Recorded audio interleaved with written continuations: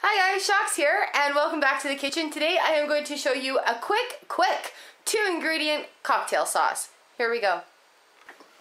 First ingredient, ketchup. Second ingredient, horseradish. On-demand cocktail sauce. I'm not even wearing my apron. This is how fast this is. Watch. Ketchup.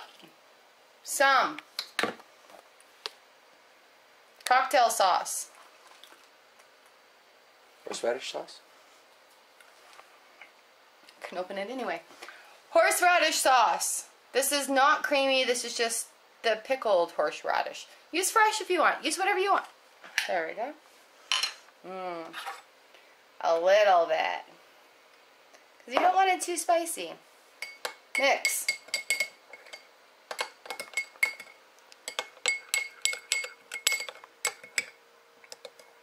Now taste it. I'm going to add a little bit more horseradish because I like it a little spicier.